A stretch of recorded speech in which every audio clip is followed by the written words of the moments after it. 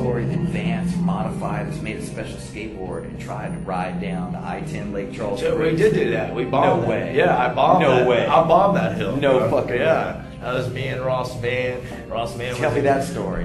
We went and skated it. I was crazy as hell. I was stoned out on my gourd and went and bombed the hill. And it had the grids in the thing that were like this wide. What is that? Were the spaces on the bridge, like the not normal cracks.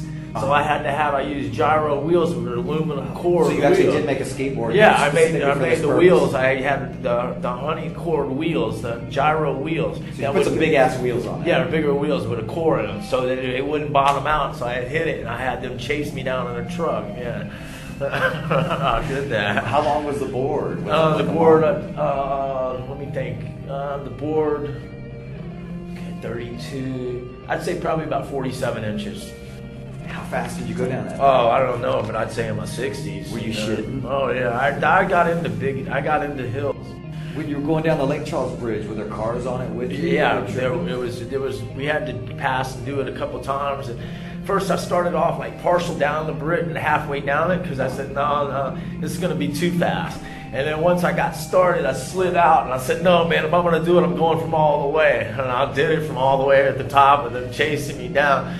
And they were all... Somebody's in a truck behind you. Yeah, they were in a truck behind me, and they were all flipping out that I did it. And I was shaking so bad when I got off. My adrenaline was going like this. I'd been drinking beers and stuff to do it, you know.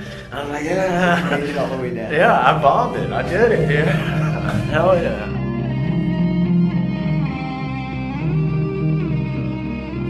Yeah, I was in a bad motorcycle accident. You know that, right? I was in a bad motorcycle accident in '82.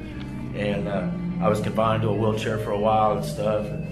But I pulled many stunts in the wheelchair. Me and Brian and Rocky one night, they got me out of the hospital. I'm holding on to the back of the car on the wheelchair, and we're doing about 30 miles down the street. And I let go because I got the speed wobbles in the wheelchair and hit a curb and totaled the wheelchair with them. And they got you out of the hospital? Yeah, they used to sneak me out of the hospital. Okay, Cajun Skate Park, never forget when it opened and stuff, they had all these rules and everything. And we weren't into wearing the pads and the helmets and all that, but we had to. But when we went in there, you know, it was the kids, they were just, you know, just barely doing the moves and everything else. And we would come there with just this ball of energy, and we'd hit the place, and the whole place, they would move out of our way, you know, and we just took over the park. It was like it was our park. Nobody else wanted to skate or nothing. They just wanted to watch us. Right, it was like an explosion. Yeah, I was thrown out there for skating off the roof there too. I used to skate off roofs onto flat things and stuff like that. Dropping off the roof. Exactly. And then one time we would go breaking there after hours and stuff and skated. Me and Rocky were into the moped area real big time too. We had the old Honda mopeds when we zipped all over town with our skateboards and go places and stuff. But we took our mopeds into the pool at the skate park, and we're getting aerials on our mopeds, and it had marks. And the owner came to us asking, hey, did you guys break into my park? I got moped wheels, kind of marks coming out of our pool.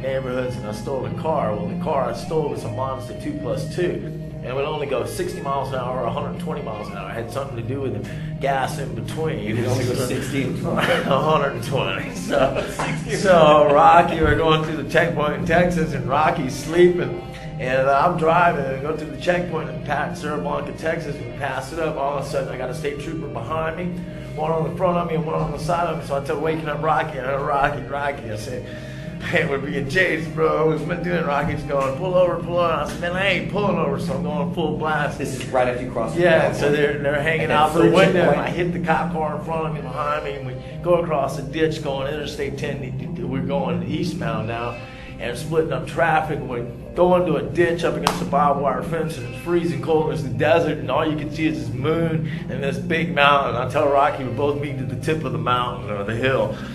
So he took off, and they're shooting at us. Y'all ditched the car? Yeah, we slid up against the thing and climbed out. Rocky was trying to get his coat, and he had the money and the weight on him. But anyway, so I wanted him with me, so we climbed over and we took off running.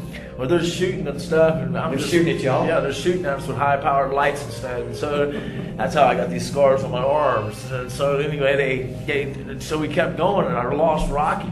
And so days went by, and they caught me in Mexico. I never knew that I went across the Rio Grande, and they got me in Mexico. So they never caught you when you took off? No, I got away. Rocky didn't, and they caught me. I had Vance tennis shoes on. Well, they got the prints off the Vance tennis shoes and made a deal with the Texas Highway Patrol to trade us for shotgun shells to the Texas Highway Patrol to get me back across the border. So both me and Rocky's dad, my dad and Rocky's dad, were there to get us in Cerro Blanco, Texas. And I never will forget when I saw Rocky, they bring me in, they caught me in Mexico, brought me back across the border. When I see Rocky... How long were you out in Mexico? Like 2 days. Two to 3 days. What were you doing? Running. running and hiding, man. I was all torn up. And anyway, so when I see Rocky, they tell me this story when they get me. They said, yeah, we killed your buddy Rocky. Nah, and I'm like, oh man, Rocky's dead. I'm all upset and boo and shit.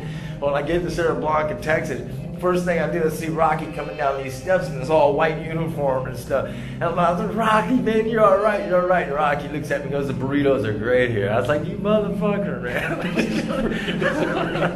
Anyway, so then they... How did they end up getting you, how did they end up catching you in Mexico? They gave my shoe print to them and told them a white boy. To the Mexico police? Yeah, to the Mexican police, and a white boy's running through your desert somewhere. And I got in a dump truck one day and rode in the back of a dump truck, got into this town, and God was walking through the town, and two federales and undercovers came and grabbed me and threw me in the back of a station wagon, held me back in the back of the station wagon, and drove me for hours to a border, and then traded me for the highway patrolmen waiting in the middle of the border. Highway patrols here and the federales here. And they made a trade for me for shotgun shells, is what I heard. Oh, so the gringo cops gave the Mexican cops shotgun shells to get me back across the border.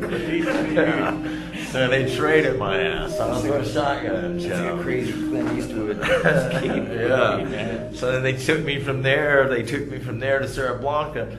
And because of my past, I've always been in and out of shit, and because of my past and stuff, they said, we're sending him to juvie in El Paso, Texas. They drove me to El Paso and then back to Cerro Blanco where our fathers met us, and we all rode together back to Louisiana. What did your dad think about all that? How were your parents? Oh, my dad, I saw him today. My dad is he's a warrior to put up with me, you know, but I put him through hell.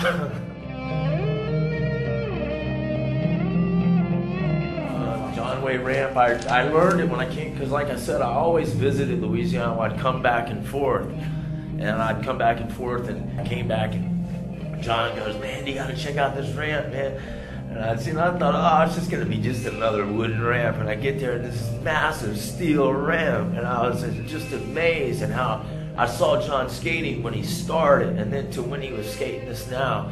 And he's doing foot plants, and I mean 6 foot airs out, and he was just going off. I couldn't believe how much they had advanced. You know, they made me look like, whoa, I was just doing frontside, backside airs and tail taps and stuff like that. And now all of a sudden, these guys are just going insane. Into another era. Right, way past, you know. I was like, whoa. I was amazed at how much they escalated, you know.